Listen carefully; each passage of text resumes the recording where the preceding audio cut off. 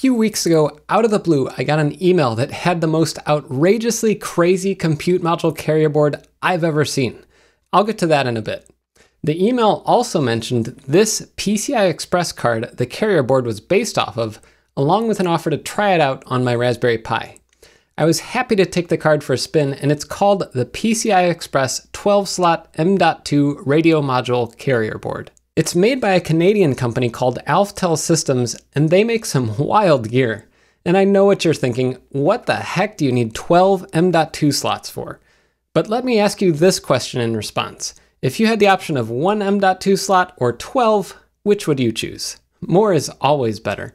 Well, maybe not always. There was that time I let Redshirt Jeff buy an extra bottle of MAP gas.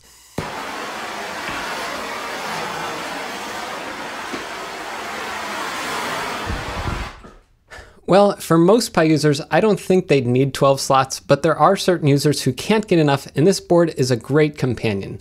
It's perfect for things like wireless security scanning. It's great for software like Kismet, which can be used for wireless recon and intrusion detection. In fact, that's one of the packages that comes with Kali Linux, and we all know from Mr. Robot that true hackers run Kali. So I see you running GNOME. Old habits, they die hard. Anyways, to demonstrate the potential for this board, take a look at this outlandish and crazy little briefcase. This is the Airbud X9, and it includes 8 Wi-Fi cards with 16 antenna. It makes the Wi-Fi pineapples like the ones they used in the Silicon Valley TV series look like Tinker Toys. Look, we set up a bunch of these at HuliCon. But we're getting a little ahead of ourselves here. What business does this thing have being plugged into a Raspberry Pi? Well, there are 2 things I've already been doing with it. First, I can test tons of different M.2 Wi-Fi cards and even test them at the same time without plugging and unplugging them. I've already gotten the Intel AX200 card working, and if you follow my Pi PCI Express card database online, you can follow my progress getting other cards like the Killer 1535 and the Broadcom 94360 running.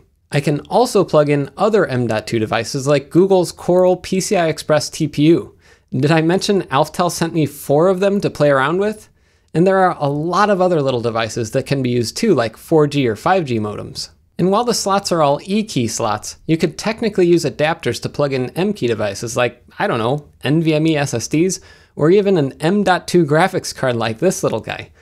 But this card is not for everyone, especially since it's over $300. It's probably not something I'd recommend everyone buying a Raspberry Pi should have in their house. But what is for more people is another product that Alftel told me about. They're developing a new board with a working name, Seaberry. It'll basically be the most juiced Compute Module 4 carrier board you've ever seen. If you wanted PCI Express, this board has you covered and then some. In addition to a full 16x slot, it has a 1x edge slot so you can plug a board in parallel to the carrier board. It also has a full-size M-key M.2 slot for an NVMe drive, 4 mini PCIe slots, and 4 E-key M.2 slots. Just look at this thing, and it's all in a mini ITX footprint, so you could slap this thing in a tiny computer case and nobody would ever know you have the most PCI Express slots ever on a Raspberry Pi. On top of that, they're planning on adding an accessory for Power over Ethernet standard 802.3 BT, which would provide up to 70 watts of power through the onboard Ethernet jack. That could power all the PCIe devices with just one cable and still provide gigabit wired Ethernet for the Pi. This thing would be a war driver's dream machine. I'm guessing a new version of the Airbud with it would be even more portable than the Intel-based version they're selling now. For my own purposes, I would love to have a mini ITX setup where I can plug in an M.2 NVMe drive, a fast Wi-Fi 6 card, and any other PCIe device in the full-size 16x slot, and use them all on the Raspberry Pi at the same time. At this point, the main limit to my imagination is that pesky 5 gigabit bandwidth limit the Pi's processor has. But 5 gigabits isn't nothing, and future compute modules will hopefully do more than that. I asked Alftel how people could find out more about this new board, and they said you can check out their website or their Twitter account, Alftel Systems. I'm hoping they get this thing prototyped soon. It'll be an awesome Compute Module 4 board, especially if we can boot the Pi off NVMe storage by then. Until next time, I'm Jeff Geerling. NVMe SSDs, or even M.2 graphics cards, I forgot to hold the card up. Here it is. I'm always bad at that. Let's try this again. This is the Airbud X9.